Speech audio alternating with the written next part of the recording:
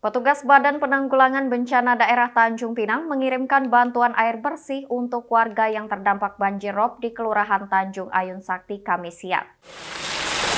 Mobil tangki yang berisi 5 ton air bersih ini dikerahkan BPBD Tanjungpinang untuk membantu warga yang mengalami krisis air bersih.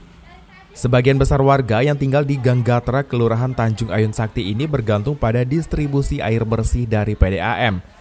Namun sayangnya sejak 5 hari terakhir air bersih tidak lagi mengalir.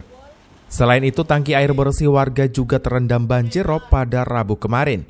Untuk mendapatkan air bersih, warga terpaksa menampung air hujan untuk kebutuhan MCK. Sebenarnya ada 22 kakak yang membutuhkan air. Cuman karena hari udah hujan dari malam, jadi mereka tuh inisiatif untuk bikin saluran air gitu ya, talang ya. Nah itu jadi mereka ada yang dapat air. Jadi yang kebetulan nggak ada ini, itulah yang kita bantu.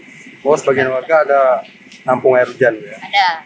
Karena juga agak susah juga kan, kalau yang di gang masjid itu kan susah lori ini mau masuk. Jadi mereka kebetulan punya bak, jadi mereka alirkan air hujan aja ke bak mereka.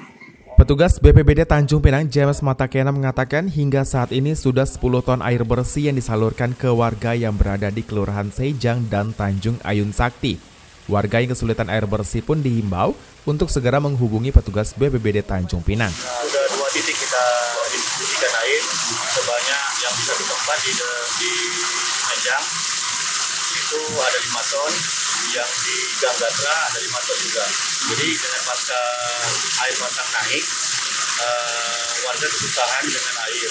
Jadi melalui RT melapor ke BPBD, terus kita melalui perintah dari Pak Kala, kita langsung suplai air. Sementara itu, untuk mengantisipasi terjadinya kembali banjir rob, warga mulai memindahkan barang-barang berharga ke tempat yang lebih tinggi. Supriyanto, GOTVNEWS melaporkan.